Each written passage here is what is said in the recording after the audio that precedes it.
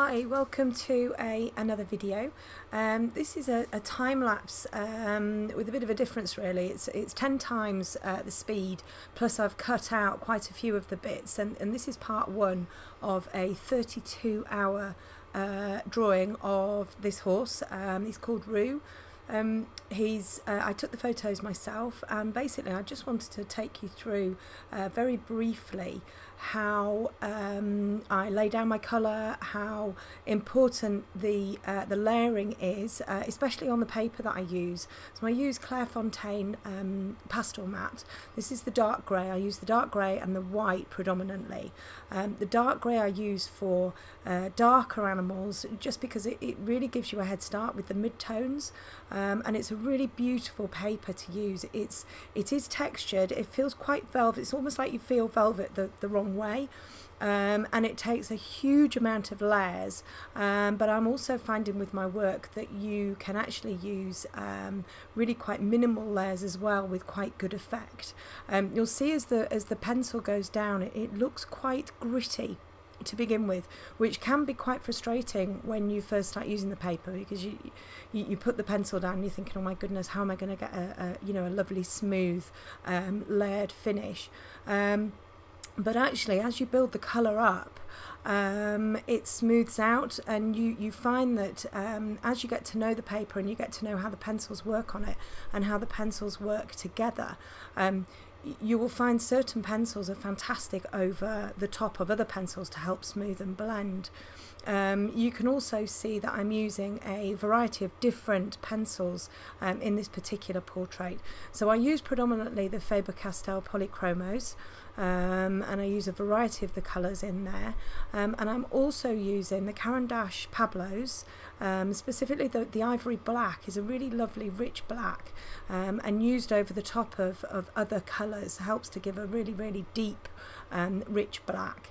And then you'll also see that I use the Caran Luminance pencils, which have got some really beautiful light hues. I'm using a pan pastel soft tool as well, just in places. I don't usually use things to blend my pencil, but in the main area, just helps to kind of soften out the frizzy look and just blend everything. And I found that the soft tools are really useful again on the Pastelmat with the coloured pencils. This video will end up being real time with time-lapse included, with voiceover and as a written tutorial, but I just thought I'd quite like to put something onto YouTube just so that you can see the process and actually you know how in depth it is to draw fur, and how long it takes basically. I think this is about 15 hours squashed into about 7 minutes, you know, so it really is quite time consuming, but you get some fantastic results.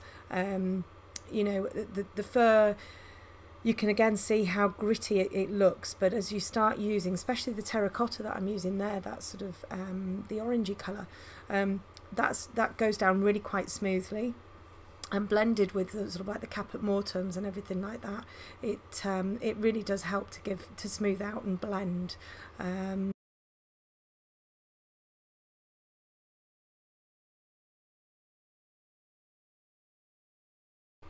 So again, as with a lot of my pieces, I use the dark indigo to create the lovely rich dark sort of chocolatey brown, together with the caput mortems and the burnt sienna. It's a really great colour to use to really bring out those rich tones.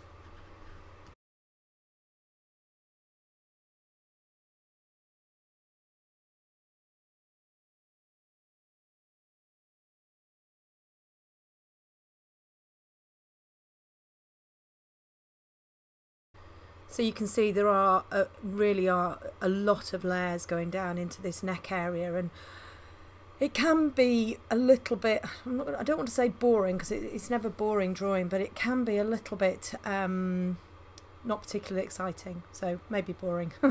You know, drawing the large expanse of the neck area, but it's so important drawing a portrait that every single piece of the portrait is you spend time and care working on it, you know, so the neck area is as important as the face and the eye. And sometimes, especially with horses that are facing right, I will start with the neck first, because it's almost like it's getting over and done with, whereas if I do the head and the face, it's like I've got nothing to look forward to. It might sound a little bit odd, but you know, that enormous expanse of neck can be quite daunting, but you know, just breaking it down and then standing back and having a look at it can really help you identify with the piece and enjoy drawing it.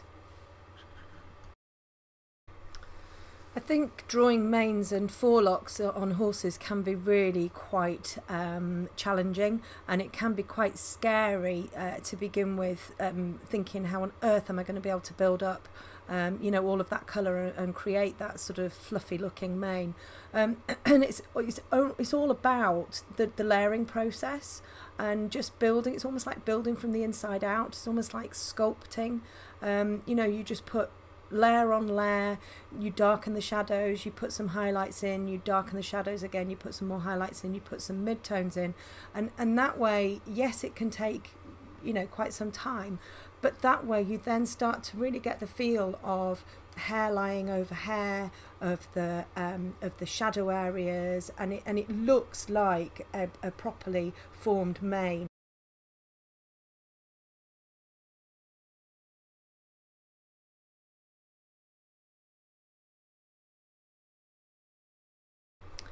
So this is part one of probably 2 videos.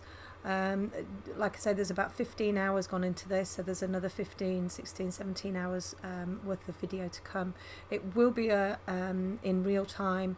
It will be a full how-to tutorial, and I'd love you to subscribe. I'd love to hear what you think, and thank you for watching my video.